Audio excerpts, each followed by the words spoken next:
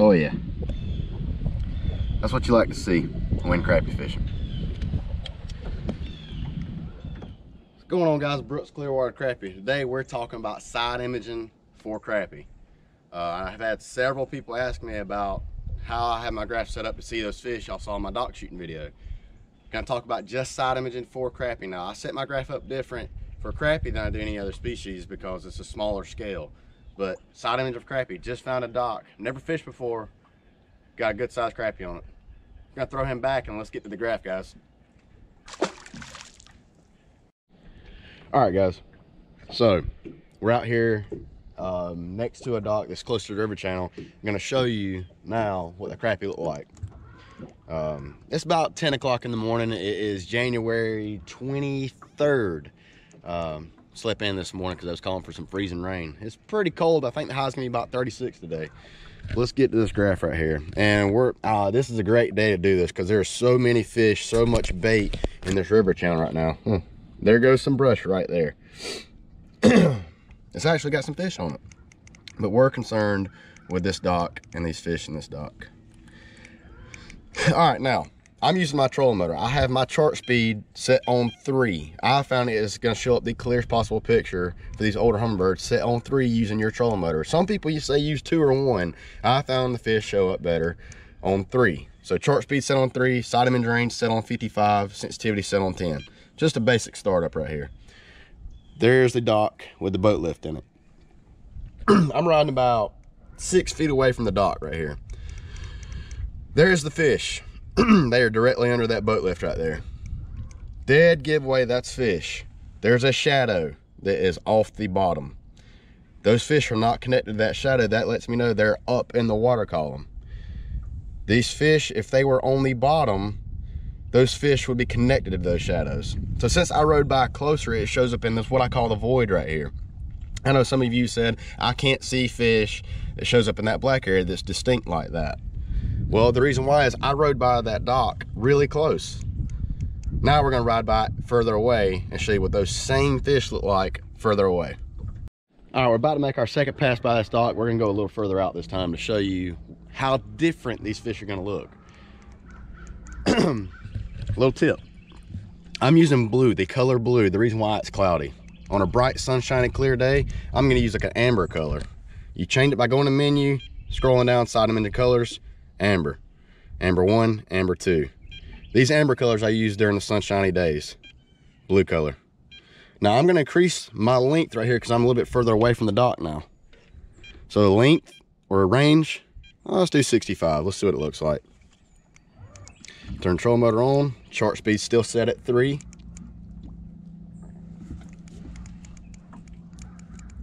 So I'm probably 3 times the distance away. All right, right here.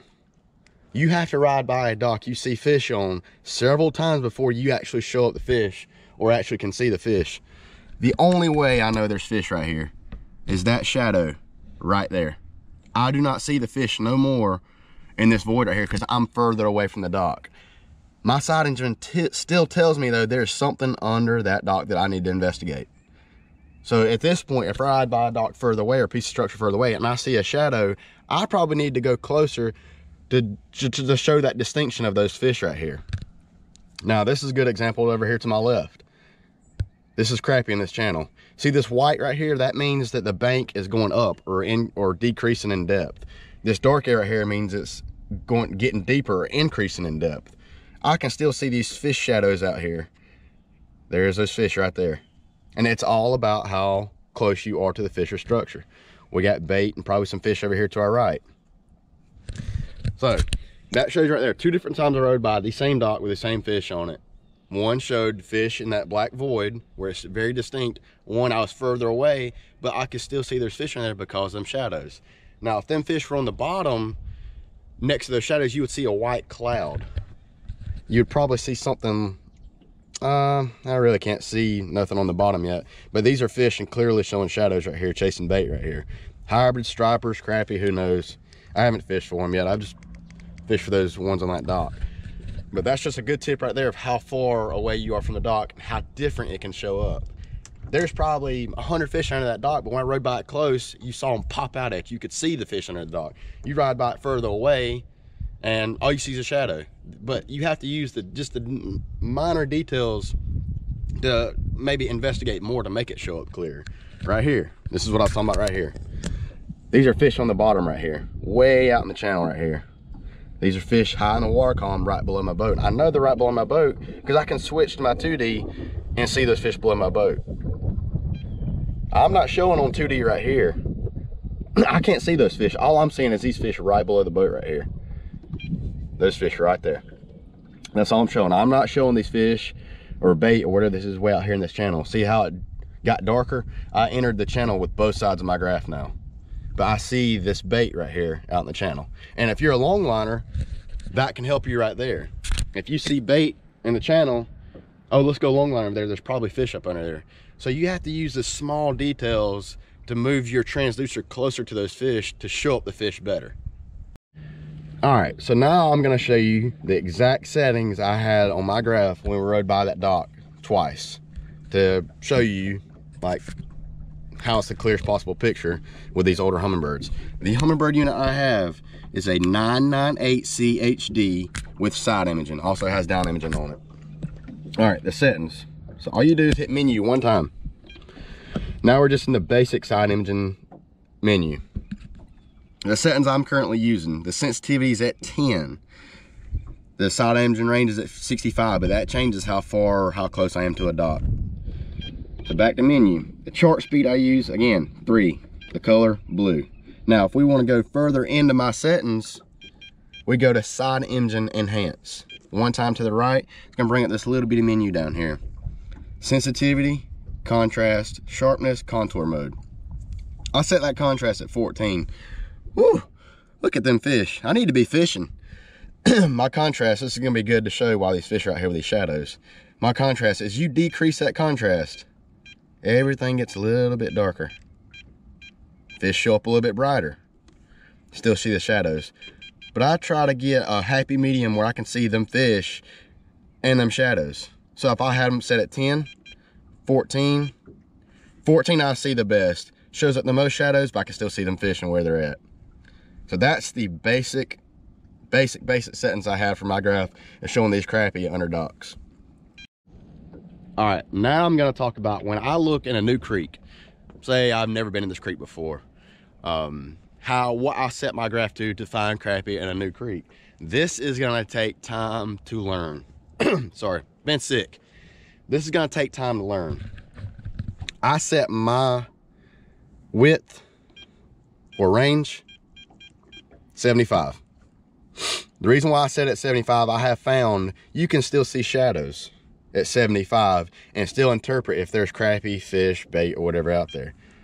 If you have it set at 75, just take your trolling motor or idle with your big motor down a creek or up under some docks, or just look for different things.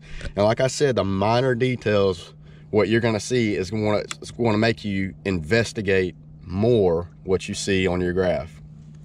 And let's see, just give you a little example right here. Here's a fish to my left. It looks like a pretty big fish right here. There's another fish to my left. Don't look like much. There's another fish. It doesn't look like anything at all, but that right there, that is different than what's on the bottom. That dark bottom, that's that river channel right there. I'm showing something different over here. Not showing anything over here. No shadows, no fish, no nothing. There's a shadow right there. But right here, if I'm investigating a new creek and I want to see what this is, mark a waypoint. Drag your waypoint over here to where these fish are at, or structure, whatever it is. There's that big fish right there. Probably a catfish. Hit mark. And now the waypoint is created. Now when I go to my map, there's my waypoint over here that I just made. So when I go to my map, I can turn back around and go to that. And if it was a piece of structure, more than likely my down imaging or my 2D will show up on it. But since we're on side imaging, we'll go back and you can zoom in and kind of pinpoint, or not pinpoint, but see better what it is. Hit the zoom key one time. There it is. This looks like maybe 2 or 3 fish right there grouped up together to me. That's what that looks like. Could be wrong, but if I was a fisherman in a new creek, I would investigate this. Or if it was a tree, I'd investigate that. If it was a piece of brush, I'd investigate it. You just have to use these small details on your graph to help you find what you're looking for. A little bonus part of this video, we're gonna do a jig review. Super nice jigs. Oh man, I'm a sucker for a chartreuse tail, a chartreuse head, and a purple body. Long Pine Creek Tackle, Randolph, Nebraska.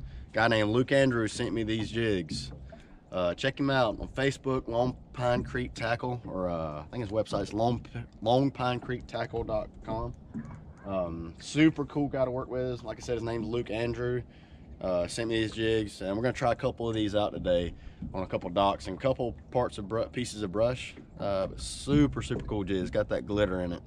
We're gonna tie a couple of these on, a couple different jigs, and see what we can't catch right here. All right, guys, here we go. First cast with Long Pine Creek Tackle's new jig.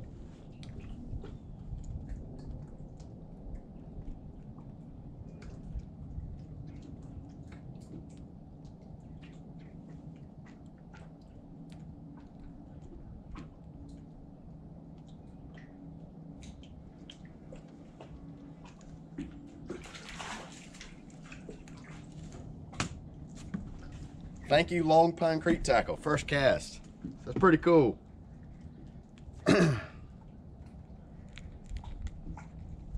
lying. Sucked it in. It's a pretty little crappie too. He's about 11.5, 12 inches. First cast with a new jig. Appreciate it, Luke. All right, guys. Oh, it's gotten cold. I had to put on my bibs and my sweatshirt, and I'm just trying to stay warm out here. I just found something really cool. I've never found this spot. I was looking in a new area because the water conditions changed a little bit. So I decided to look a little bit shallower. Maybe the water will be warmer. But this is what I was talking about right here. When I find something that's not close to me, but still very visible to make out. I hope we can see this on camera. God, this looks good. All right, 2 cane piles, shadows. Look above it. That's a dock beside those cane piles. I can't necessarily see those fish, but oh, I see their shadows. I know there's fish up under. You can see just a little bit of them. But this right here, I'm trained, you know, my eye is trained to look for crappie on side imaging. I saw just one little cane pile leaf sticking out of the water, so I rode by it with my side imaging next to the dock. There's a crappie.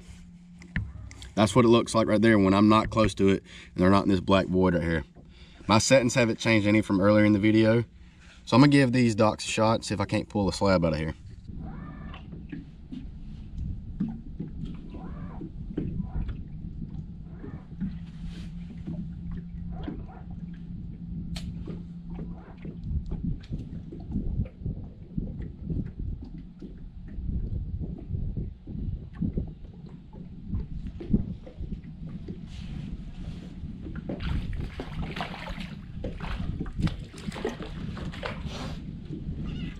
Here we go.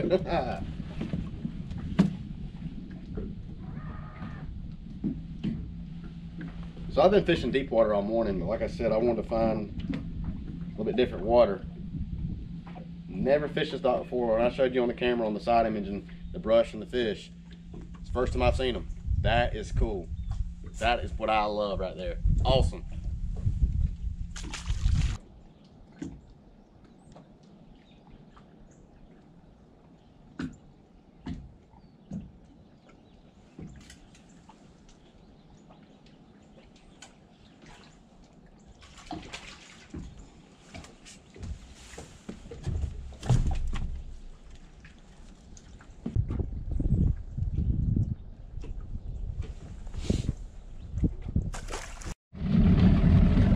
All right, so for you long lining guys that like long lining these creeks in the winter time, this is a perfect example of side imaging helping me find crappie in these creek channels. There's shadows in the creek channels with fish on them. White dots, shadows behind them. Those are crappie in the creek channel. If you use a long liner, long line through this creek right here, right where these shadows and fish are sitting. All right guys, that's gonna wrap it up here at Clearwater Crappie for today for part 1 of side imaging. I hope y'all got something out of it, learned a little bit of something. If I didn't cover something, that you used to have a question about, drop it in the comment box or email me at clearwatercrappie@gmail.com. I'll reply to everybody. I want to thank Lone Pine Creek Tackle, Luke Andrew, for sending these jigs. The color today that I used to catch the fish I caught today was sour grape. This is called a Grove Glitz jig, 16th ounce. Looks really, really good. Check him out on Facebook and lonepinecreektackle.com. He's got a store in there you can order these jigs. So appreciate again for sending the jigs. Next week we're probably gonna do a long line video. Found a lot of fish in the creek channels today and on shallower docks. I let some know they're getting ready for pre-spawn, and we'll catch some big ones long lining. We'll probably do that with AJ's boat. I don't long line out of this boat, as you can see, obvious reasons, but he's got a really cool long lining setup that we'll do, and he'll go in more detail about how to long line, the speeds, all that kind of stuff right there. But like I said, again, if you got more questions, email me or drop it in the comment box. If you want to see more, subscribe, because it's coming out next week, that long line video. Thanks for watching, guys. See y'all next time.